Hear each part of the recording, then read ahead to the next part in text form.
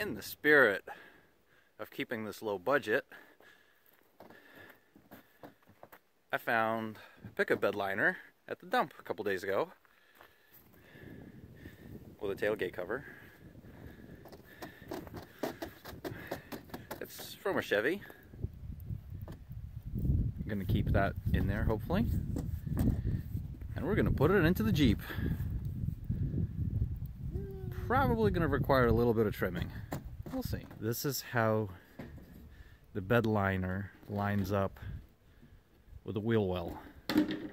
Well, this is kind of cool. Fender to fender. The Liberty is about 46 inches wide. Silverado bed. Fender to fender is 50. That means I don't really have to cut that much of it out.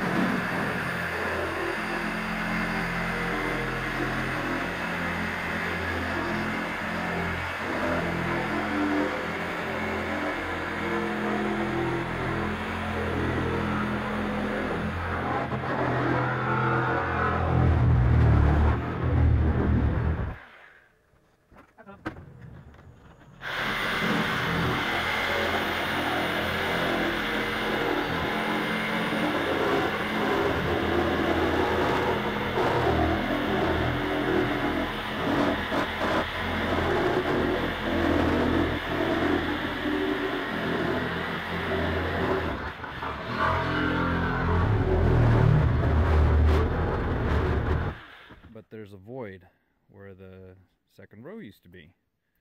What better way to fill the void other than the milk crates? So the pickup bed main portion is in. It's even kind of rounded to fit the contour of the bumper. It's flat and it's level, thanks to the structural milk crates over here. There's two of them. This is pretty much how it's going to be and where the back of the pickup bed's going to be. Let's start working on the sides. Start with the passenger side first. From the back of the bed to the wheel well is about 24 inches here. On the truck itself, it's only about 12. So I need to figure out how to get 12 inches out of the side of the bed liner. So the passenger side of the cargo liner, pickup bed liner is done. Rough cut's done. You need to rivet it all together, a couple nut inserts, and a little bit more time with the heat gun to get that corner in and get everything to line up a little bit better. This should be enough room for the cab.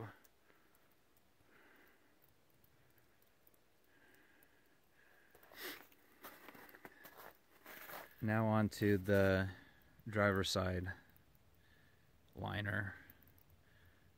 The wheel well's a little bit different. The fuel tank is coming up on the left, right above the wheel well, so I'm gonna have to figure out what to do about that. Here's a full size quarter piece of the Silverado bed liner. Time to start trimming. Figure out how to get it in there. Alright, pickup bed liner is mocked up, cut to the right pieces.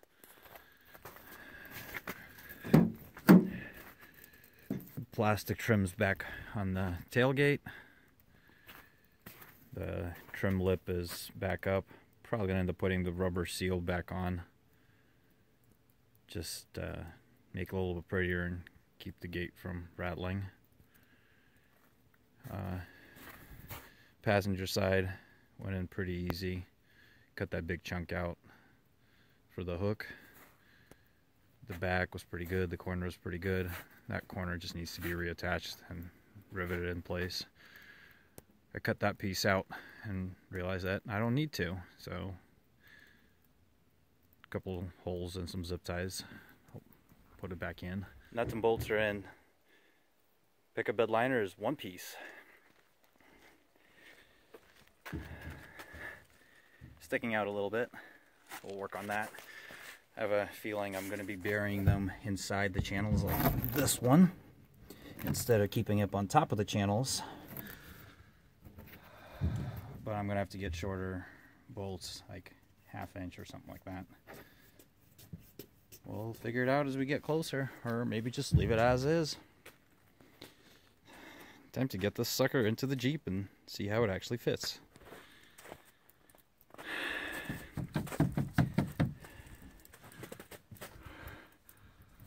Gotta level that out a little bit.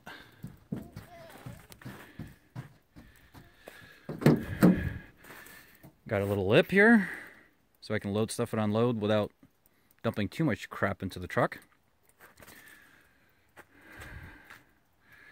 Of course, a GM bed liner and a Chrysler. Classy.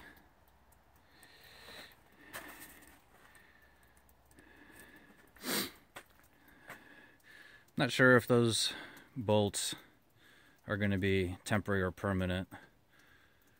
I'm probably going to replace the ones that are on the bottom of the bed surface with rounded heads, just so they don't catch on everything that goes into the bed. This side, driver's side, needs a little bit more heat gun action and trimming a little bit of top. But the bed liner's in, it's usable.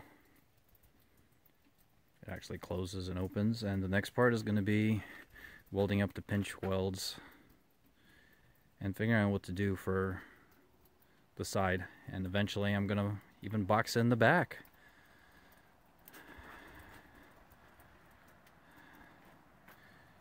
Not too shabby with free stuff laying around the garage and the yard.